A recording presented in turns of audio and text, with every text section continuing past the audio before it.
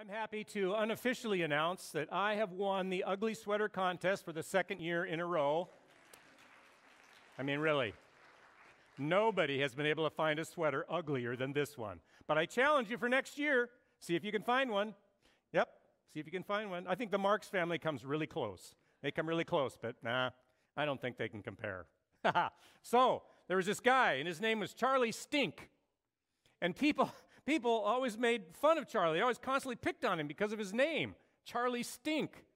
And so his friends encouraged Charlie to have his name changed. And finally, he agreed, and he went to court and take all the legal, requirements to have his name formally changed. And the next day, his friends asked him, well, what did you have your name changed to? And Charlie Stink replied, I changed my name to George Stink. But I can't see what difference it makes. I think Charlie Stink missed the point of having his name changed. People often miss the point when it comes to Advent and Christmas, don't you think? I mean, for some, this season of the year is simply an opportunity to throw parties and exchange gifts, and they see it simply as an opportunity to sort of eat, drink, and be merry. And for merchants, it's a time to salvage kind of a bad, year of retail sales. For customers and consumers, it's a period of dread as they contemplate the busy, crowded stores and the crowded calendars. And all of this misses the point of Advent and Christmas, of course. Advent and Christmas are about the coming of light and love into our world. Little Joey asked his mother at Christmas time, Mom, why do people put lights on their houses? They're celebrating Jesus' birthday, she replied. Well, when is Jesus' birthday? Asked Joey. Well, he was born on Christmas, his mother replied. Jesus was born on Christmas, exclaimed Jeremy. Wow, what a coincidence. Little Joey is the reason we have all those signs that say Jesus is the reason for the season, right? And of course, it's true. He is the reason for the season. He brought light and love into our world. Now, because of his coming, we have a relationship also with the Father. We have that relationship established because of Jesus. Because of his coming, to help us get to the point, the real point of the Advent season, I have to take us back about 750 years before Christ to a prophet named Isaiah. Now, Isaiah was both a prophet of judgment and a prophet of hope. Over the next 4 weeks during Advent, we're going to be reading some of Isaiah's most memorable writings concerning the coming of the Messiah. What will it mean for the world when the Messiah comes? That's what Isaiah talks about. But we will also remind ourselves that the manger of Bethlehem was only the beginning of this messianic history. The kingdom of God came into the world with the birth of Jesus, but the fulfillment of that kingdom will only come when the love of Christ reigns over all the earth. So, Advent is a twofold celebration. It's a celebration of the birth of the Prince of Peace and a celebration of the coming age when peace and joy and the love of Christ will dwell in every heart. But today, our emphasis is on the light of Christmas, okay? The light. In today's lesson, Isaiah writes, He will judge between the nations. He will settle disputes for many peoples. They will beat their swords into plowshares and their spears into pruning hooks. Nation shall not take up sword against nation, neither will they train for war anymore.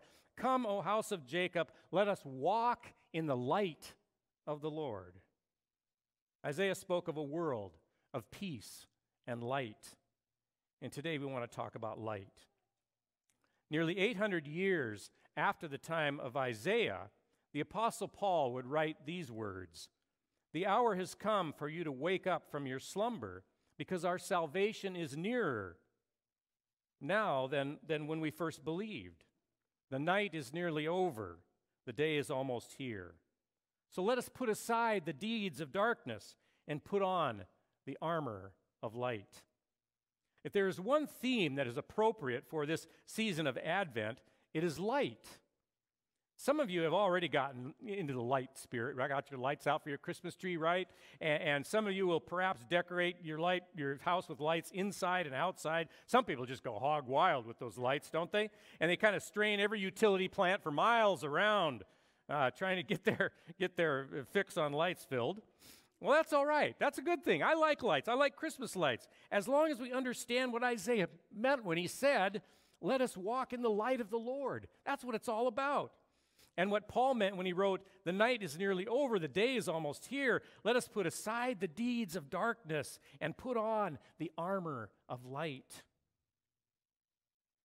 Well, come back with me to the night of May 5th, 1942. Europe is mired in the brutal violence of World War II. The Nazis are slaughtering millions of Jews throughout Europe. On the night of May 5th, 1942, the Sturmer family decided to hide out from the Nazis in an underground cave. 38 people, ranging in age from a toddler to a 75-year-old woman, created an underground home. They had no advanced equipment, only some lanterns, cooking pots, firewood, and food.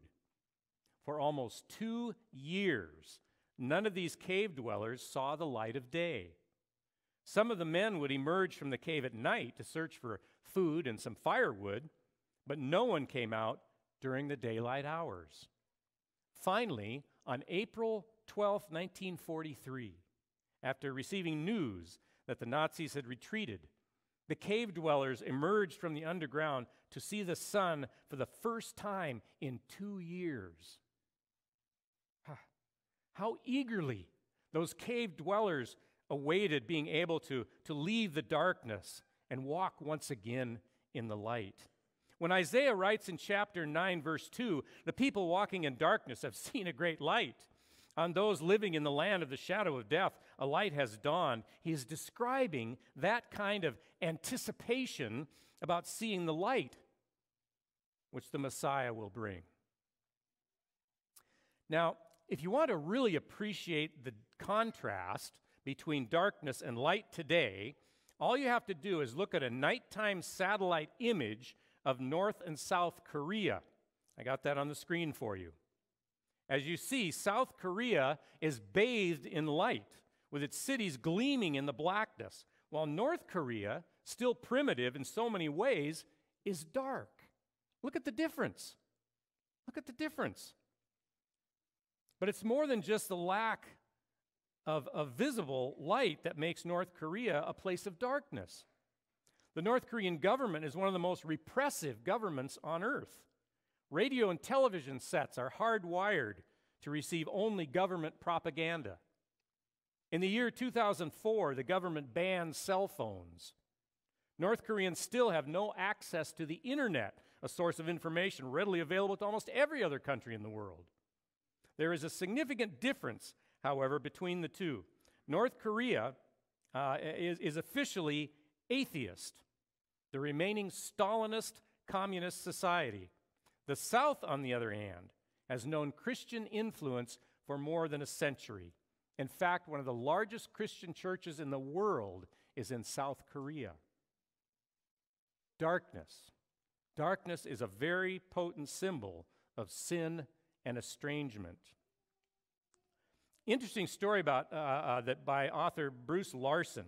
He tells of driving on a highway near Scranton, Pennsylvania, years ago in the middle of the night. He's driving along, and he took a wrapper off some candy. And finding the ashtray already full of candy wrappers, he absentmindedly opened the car window and threw the wrapper out onto the ground. And suddenly, he realized what he had done. He also realized that he never would have done that in the daylight. He wouldn't have done that. Somehow, the very darkness encouraged him to litter, something that he deplores. There is something about light that reminds us of our responsibility to other people and helps us to do the responsible thing. People who do not live in fellowship with others, writes Larson, live in perpetual darkness and continually do things of which they are ashamed. But people who live in a fellowship where they know and are known, live in the light and are encouraged to be and do those things of which they can be proud. But just as darkness is a symbol of sin and estrangement, light represents grace and love. In 1973, Margaret Craven wrote a book titled, I Heard the Owl Call My Name. It is a book where the central character, Mark Bryan, is a young priest who has only 3 years to live. His doctor and his bishop have not told him about his prognosis. The bishop sends Mark to a remote Native American village called Kinkum. He believes that in this small community, Mark will be able to find enough of the meaning of life so that when the time comes, he'll be ready to die. In his first Christmas Eve in the village, Mark is in the church. Everything's ready. He is alone, waiting in the hushed silence with the candlelight shining on the statue that stands in front of the church. It's a statue of Christ holding a lamb. The young priest walks slowly down the center aisle, not wanting to open the door until the very last minute for fear of losing the precious heat in the room. He walks to the window at the left of the door and looks outside. The snow lies thick on the ground. He sees the lights of the houses go out one by one, and the lanterns begin to flicker as the members of the local tribe come slowly, single file, along the path to the church. How many times had the people of his parish traveled this path, he wonders. He goes to the door and opens it, and then steps out into the soft white snow, the snow whispering now under the footfalls. For the first time, he feels he knows the people making their way to his church, and he feels a deep sense of commitment to them. When the first of the tribe reaches the steps, he holds out his hand to greet each of them by name. In this story, Margaret Craven captures the meaning of this season of the year, the darkness of winter, and the faithful villagers lighting their lanterns and walking to the little church, where light will flood every heart, and they will be united in the love of the Bethlehem child. This is a picture of Advent. Darkness is a potent symbol of sin and estrangement. Light is an even more important symbol of grace and love. Walking in the light means walking in fellowship with God and with one another. That's what we need to see.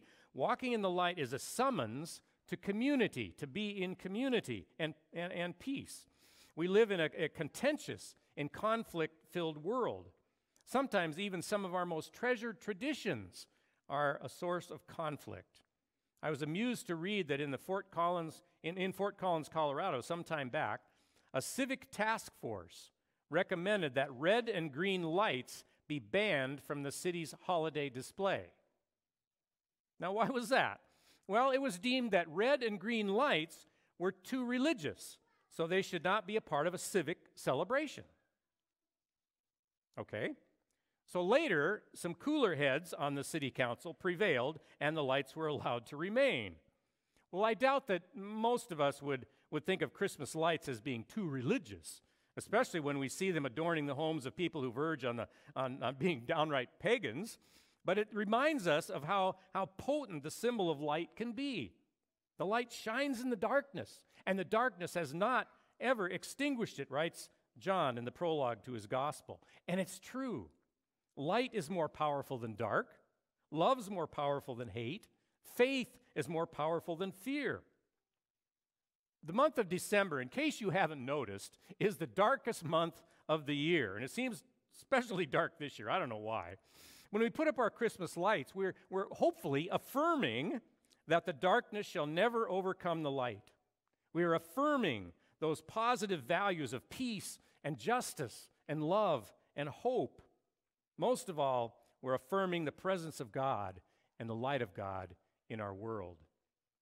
As people of the light, it is our job to make sure the light of Christ shines ever more brightly in this world of darkness. Now, how do we do that? Well, by continually walking in the light ourselves, by living a life of integrity and love. There's a story about a church Christmas pageant, a children's Christmas pageant. The day of the presentation finally arrived. A little girl named Olivia was so excited about her part that her parents thought she had, played one of the main characters, though she had not told them what she was to do. The parents of the children in the pageant were all there, and one by one the children took their places. Olivia's parents could see the shepherds. They were fidgeting out there in one corner of the stage, which was evidently intended to be a field. Mary and Joseph, they stood solemnly behind the manger. In the back, 3 young wise men waited impatiently, but still little Olivia sat quietly and confidently. Then the teacher began. A long time ago, Mary and Joseph had a baby, and they named him Jesus. She said, and when Jesus was born, a bright star appeared over the stable. At that cue, Olivia got up from her chair, picked up a large gold star, walked behind Mary and Joseph, and held the star high in the air for everybody to see. When the teacher told about the shepherds coming to see the baby, the 3 young shepherds came forward, and Olivia jiggled the star up and down to make sure they knew exactly where they were supposed to go. When the wise men came and responded to their cue, she went forward a little to greet them and lead the way. Her face was shining almost as bright as probably that original star was. Well, the play ended. They had their obligatory refreshments. And on the way home, Olivia said with great satisfaction, I had the main part. You did? Her mother asked, wondering why she thought that. Yes, she said, because I showed everybody how to find Jesus.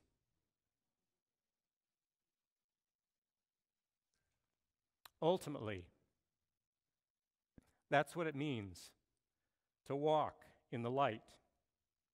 It is to show the world how to find Jesus. It is to live so that people see in us year-round the love of the child of Bethlehem. That is our part. That is our thing. And it's the main thing. And it's the main part. To show the world the light of Jesus Christ. Amen.